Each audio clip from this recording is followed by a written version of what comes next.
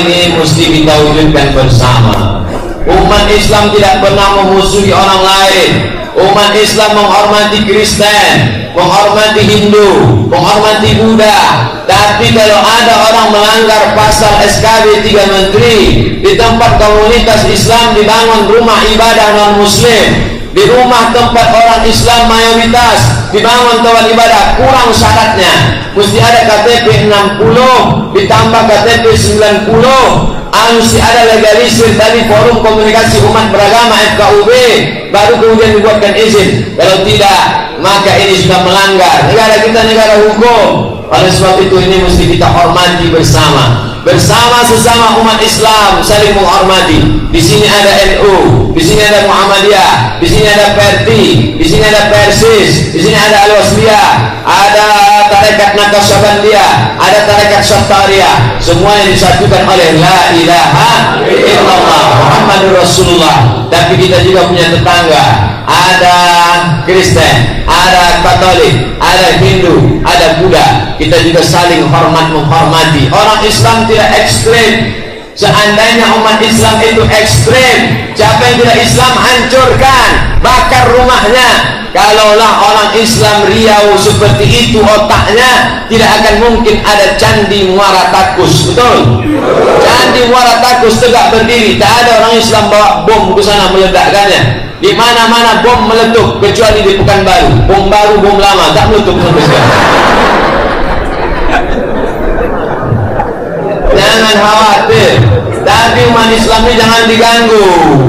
Umat Islam itu seperti lebah. Lebah itu keistimewaannya 4. Yang pertama, mathalul mu'minin kamathalin nahlah. Orang beriman itu macam lebah. Apa keutamaan lebah? 4. Yang pertama, lebah hanya memakan yang baik-baik saja. Yang dimakan lebah adalah saripati bunga yang manis-manis. Pernah tak Bapak Ibu menengok lebah makan ayam penyet? Tak pernah. Begitu juga orang beriman. Orang Islam makanannya baik-baik saja. Cendol, semangka. Orang Islam makannya baik. Yang kedua, yang keluar juga baik. Tidak pernah yang keluar yang tak baik. Yang dikeluarkan oleh lebah hanyalah madu yang manis. Belum pernah lagi tiba-tiba pas kita ambil sarang lebah mencret lebah, ada? Tak ada, karena lebah hanya mengeluarkan madu. Makanannya baik, yang dikeluarkannya baik. Yang ketiga, lebah kalau hinggap di ranting, tak ada ranting yang patah. Kalau ada ranting patah itu bukan lebah, gajah. Lebah tak pernah mematahkan ranting. Yang keempat, lebah jangan diganggu. Tapi kalau dia kau ganggu, dia akan mengejarmu walaupun kau masuk ke dalam danau buatan. Kau ganggu sarang lebah, lari kau ke danau buatan, masuk kau ke dalam, dia tunggu di atas air. Kapan kau tidak akan bernapas? Begitu kau naik ke atas, ditekannya kepala. Walaupun lebah tahu dia punya senjata pamungkas, di ekornya hanya ada 1 sengatan. Dan lebah tahu, sekali dia menyengat, dia akan mati. Setiap lebah yang menyengat, sekali sengat, dia akan mati. Maka lebah-lebah itu sudah siap bom bunuh diri. Sekali ku sengat, aku akan mati. Tapi matinya menjadi mati yang terhormat. Oleh sebab itu maka ini filosofi yang luar biasa. Maka jangan sampai kita tidak mengambil pelajaran. Makan baik, yang dikeluarkan baik, tidak mengganggu orang. Tapi bukan berarti kita bodoh, tolol. Jangan ganggu kami, jangan usik kami. Kalau kau usik kami, kami akan beringas, kami akan brutal. Tapi kami tidak membabi buta, kami tidak menabrak sana sini. Kami tetap ikut aturan. Negara punya hukum. Hukum akan memberikan. Hukum itu perempuan, patung perempuan yang matanya ditutup pakai kain dan dia memegang timbangan. Artinya apa? Hukum tidak pandang bulu. Karena kalau hukum pandang bulu, yang menang monyet.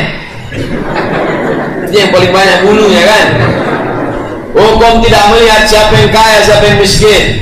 Sama di hadapan hukum. Makanya ketika ada seorang anak orang kaya namanya Fatimah, nama bapaknya Aswad, Fatimah bintil Aswad, Fatimah anak Aswad. Aswad artinya hitam. Fatimah bintil Aswad, Fatimah anak apa hitam? Mohon maaf, apa hitam?